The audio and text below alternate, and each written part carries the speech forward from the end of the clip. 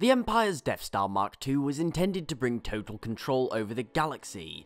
However, due to unforeseen circumstances, it ended up being largely responsible for the Empire's total demise. But what were the Empire's plans for the Death Star and the rest of the galaxy as a whole following the Battle of Endor?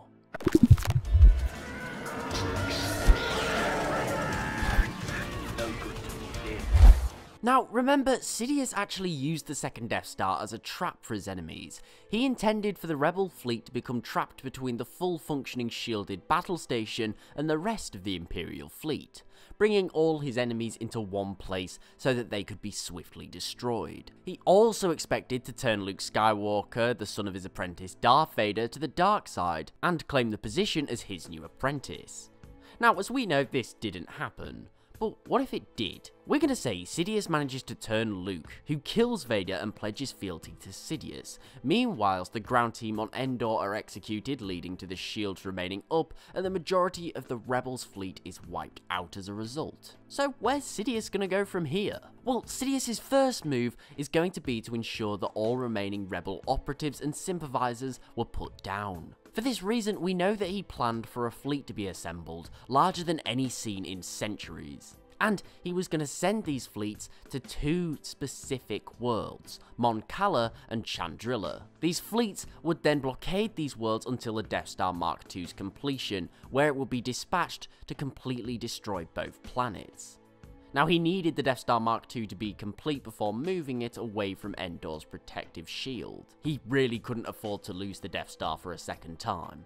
Now, the reason these two planets were selected is because they have a heavy rebel presence on them. Mon Cala's rebellion had greatly supplied the Alliance with troops and capital ships, and runaway slaves had also become a great problem. Not to mention, resistance movements had also emerged at the start of the Galactic Civil War.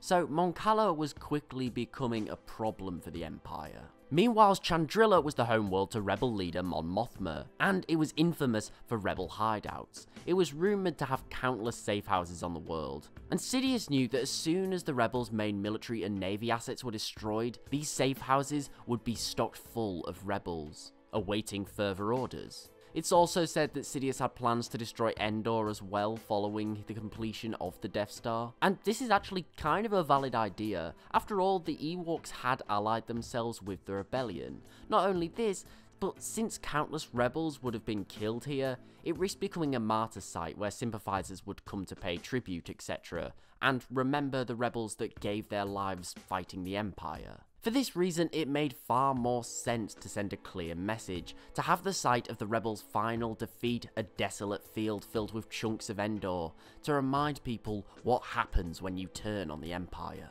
It's also very likely that other worlds would feel the sting of the Empire's new superweapon, for example Ryloth, which was previously involved in a scheme to assassinate the Emperor. And although firmly now under Imperial control, it would serve as a severe lesson to the rest of the galaxy. Now, from here, Sidious is going to begin training his new apprentice, Luke Skywalker. Luke is also a very valuable asset due to his ties with the Rebellion. He'd be able to infiltrate and find the remaining holdouts and wipe them out. Basically, following this, the Rebellion is all but completely wiped out. And all the worlds that even began to murmur of their discontent with the Empire would likely face the wrath of the new superstation. And that's going to mean that people would turn on people who didn't like the Empire for their own safety, because they knew the risk. So if your neighbour's talking about how much they hate the Empire, you'd go and report them to Imperial security. Because if they did anything, for example killed some Imperial agents or stormtroopers, then they risked the planet being named an enemy of the Empire, and possible complete annihilation. Sidious would rebuild his Imperial High Command and continue to expand his military further, spreading further and further out throughout the galaxy, searching for new lands to conquer and enemies to defeat. Meanwhile, Sidious would continue his Sith research, becoming more and more powerful than ever before. Realistically, in this peace period, with Sidious having complete control, he would be more or less a god. He'd have an incredibly increased lifespan, the ability to destroy worlds at his whim.